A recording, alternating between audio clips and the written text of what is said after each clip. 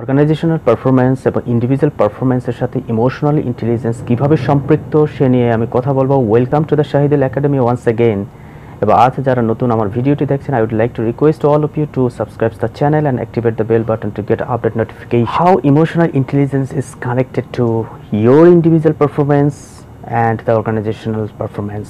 So, number one, the value of optimism. People with high level of emotional intelligence also do have the high level of optimism. Optimism is a very positive. So if you see the roadblock in your sales target, the person with the optimism basically think this is an external factor, it is very temporary, which will be resolved very soon.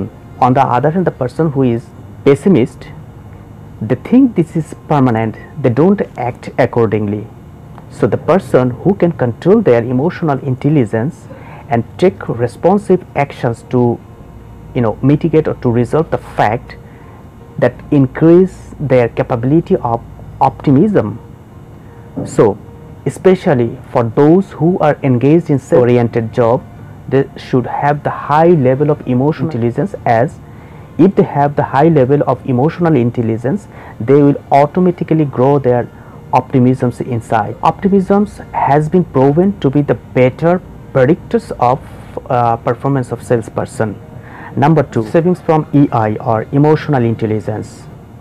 Especially in the recruitment process of a defense person, they do assessments of emotional intelligence, because if they can select the persons with high level of emotional intelligence, they can employee retention rate, they can control the migration rate, because the persons with high level of emotional intelligence do have the power of empathy, happiness, assertiveness, self-awareness.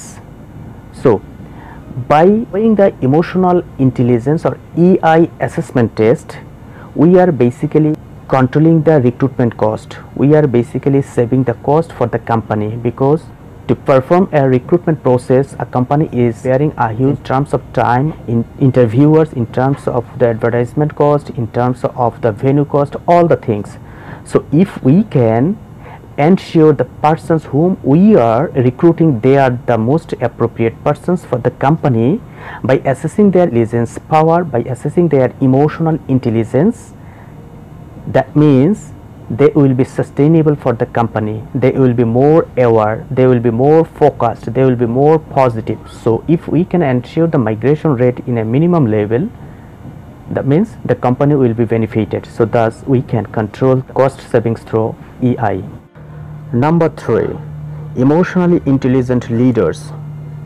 Basically, multiple studies have shown that the most successful leaders in the organization are those that have higher level of emotional intelligence. One study examined 300 leaders who are leading as an executive level in 15 international organizations.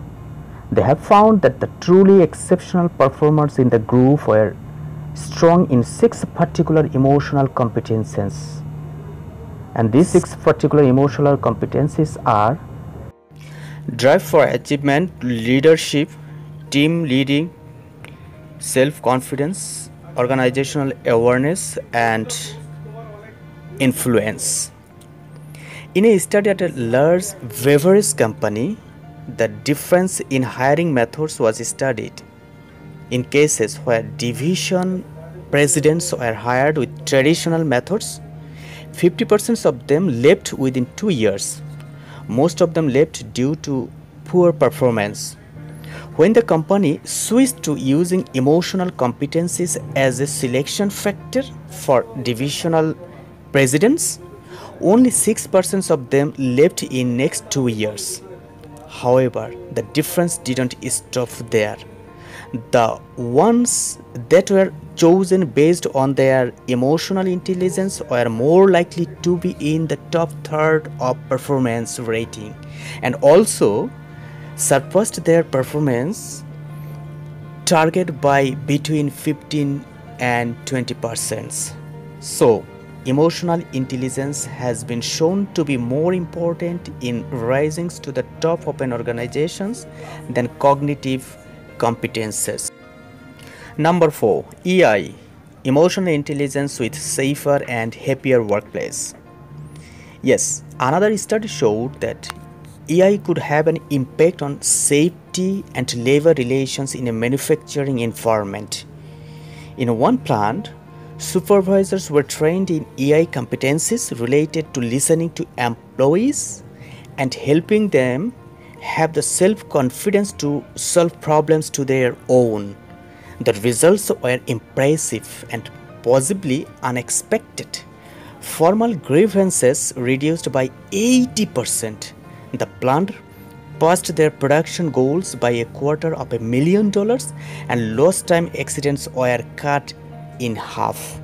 So now we can understand the importance of the emotional intelligence. If we can ensure the emotional intelligence test during the interview sessions, we can ensure these all 4 aspects what I have discussed now. The next sessions will cover the model of emotional intelligence.